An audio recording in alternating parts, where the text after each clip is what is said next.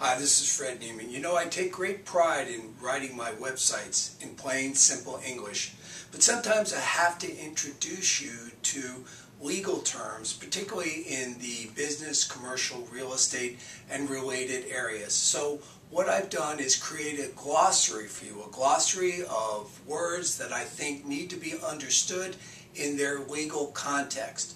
Read over the words as you continue through reading the website.